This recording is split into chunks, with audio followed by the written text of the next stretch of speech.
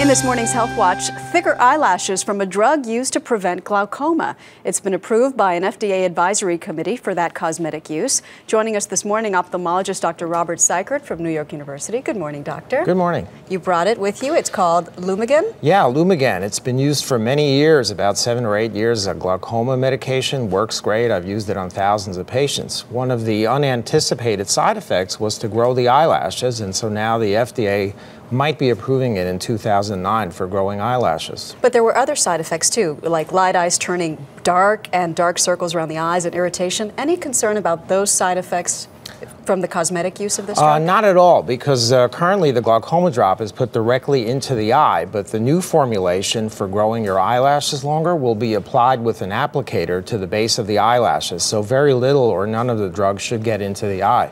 You don't have any reservations about using a drug by prescription for glaucoma for cosmetic use? No, I don't have a problem with that because we've had experience. I have experience with thousands of patients over many years using this. It has very few side effects as a glaucoma medication. Applying it to the base of the eyelashes should be very safe. Is it permanent? Do the eyelashes stay forever? Unfortunately, it's not permanent. You have to keep applying it every day. If you stop, in a few months, the eyelashes will shrink again. And when do you think the FDA will approve it for cosmetic use? It's hard to say, but sometime in 2009 because the advisory committee approved it on Friday. All right, so very soon. Dr. Robert Cykiert, thank you. Thank you.